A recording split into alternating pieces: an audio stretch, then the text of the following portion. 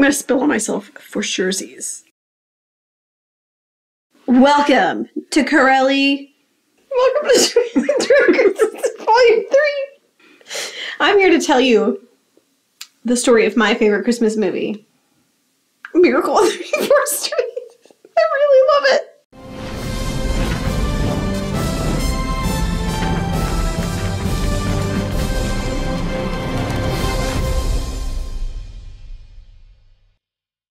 So there we are. It's the Macy's Thanksgiving Day Parade. Santa Claus is drunk and he's trying to do the whip, like jingle bell, jingle bells. And Kris Kringle, our hero, shows up and says, oh, no, it's all in the wrist. You gotta, wait a minute. You're intoxicated. Well, it's cold. A man's gotta do something to keep warm. Enter Doris something. Walker. What are you doing out of costume? What a bad Santa you are.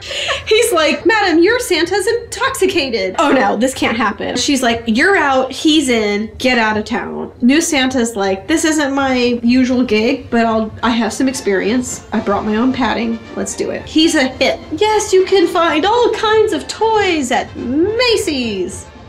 Meantime, Susan's hanging out with the neighbor Fred Gailey, watching the Thanksgiving Day Parade. Oh, look, it's Jack and the Beanstalk floating by or whatever. She's like, not all people are giants. You don't believe in fairy tales? What about Santa Claus? No, I don't want to even hear about it. So it's the next day. Kris Kringle is sitting on his throne of children and doing the meet and greet laughing. And Mr. Gailey takes little Susan over there. What are we doing here? My mom hired this guy. I know he's just some schlo off the street who just happened to be fat and sober. So I don't see why I'm gonna sit on this man's lap. He's like, well, maybe once you do, you'll realize how magical it is. You'll change your mind. Santa Claus is like, hello, little girl, what do you want for Christmas? Nothing, thank you. And he's like, pull on my beard and see what happens. And she does, and he's like, oh, real whiskers. This kind of changes everything for me. Her mother sees this, and she's like, ugh.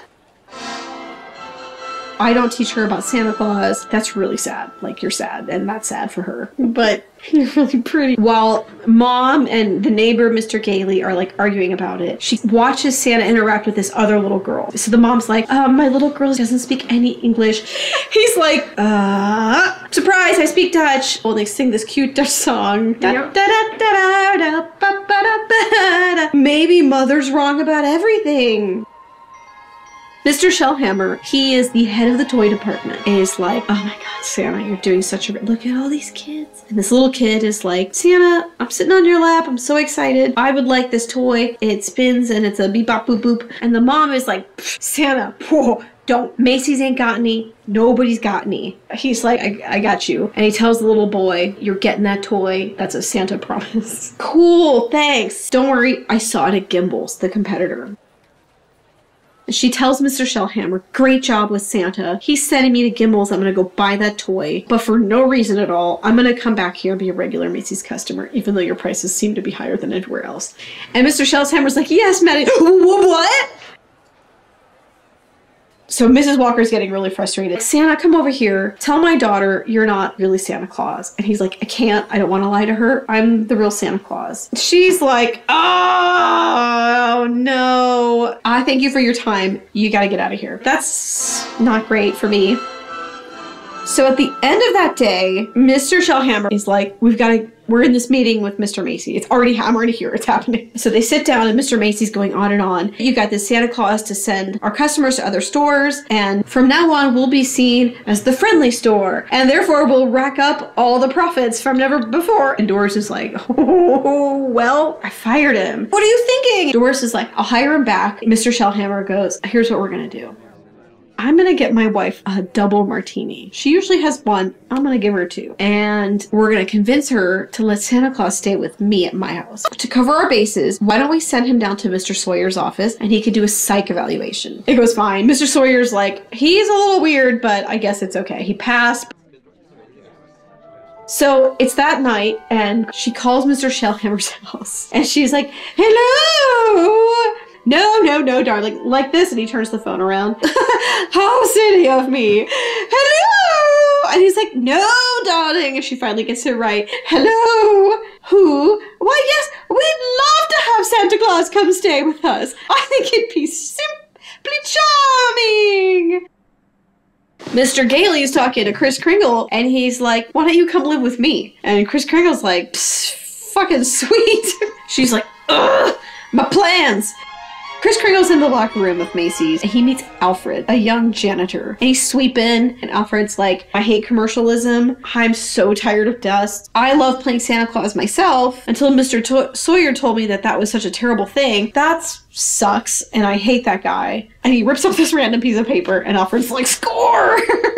He confronts Mr. Sawyer, who's like, hey, you can't come in here and yell at me. And he clocks him with his cane. But at that very moment, Mr. Shellhammer and Doris are walking in. So he's like, I know it's just a little bump, and I'm fine, but I'm gonna lay back a little bit and act like I'm unconscious. Mr. Shellhammer's like, obviously I've made a huge mistake. Santa Claus is a raving lunatic. Yeah, Kris Kringle is in Bellevue Hospital. I'm not insane, but I've been betrayed. Mr. Gailey happens to be a lawyer. He's like, I'm gonna represent you in court. It's a hearing about his sanity. The judge is like, meets up with the prosecutor, and the prosecutor's like, this guy's crazy. He thinks he's Santa. That's obviously very cut and dry and black and white and sign right here and don't think too hard about it.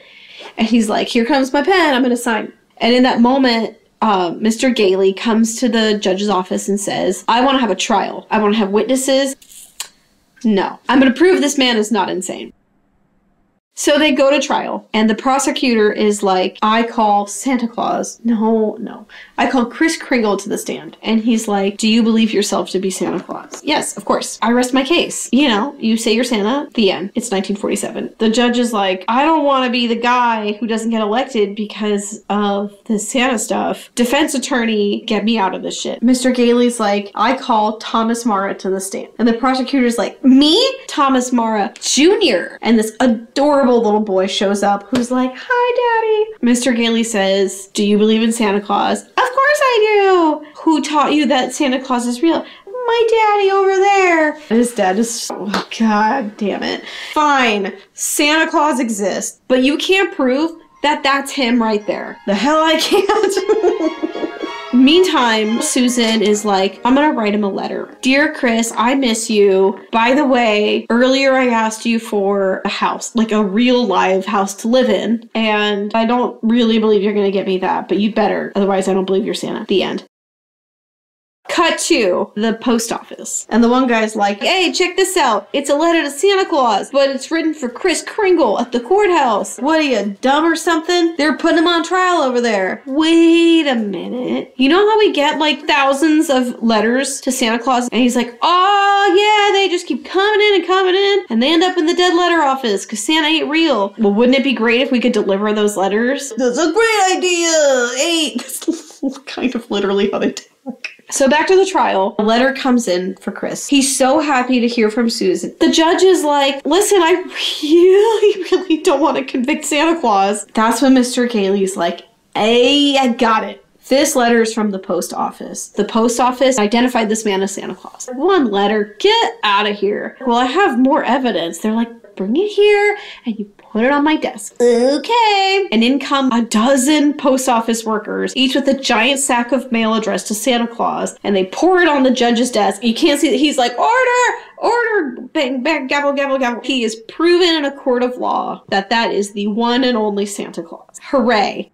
However, let's fast forward to 1994. Same trial, Dylan McDermott. He's like, forget the post office. How about a dollar bill? And he circles "In God We Trust" and says, wink, judge. And the judge is like, you know what? If we can trust in God, we can trust in Santa. Case closed. What? I thought this was a court of law, not clown college.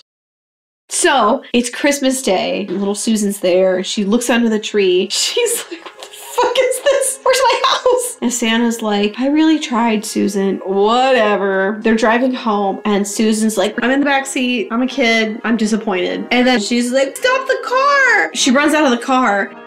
This is my house. I gotta go see if there's a swing. Fred and Mrs. Walker walk in, and they're clearly in love now. They've smooched. And he's like, well, there is a for sale sign outside. I guess we should buy this house because her kid sort of claimed it. And she's like, yeah, I guess you're right. oh my God, is that a cane? And they see a cane identical to Kris Kringle's. No way. I guess they buy the house and live happily ever after. Okay. End scene.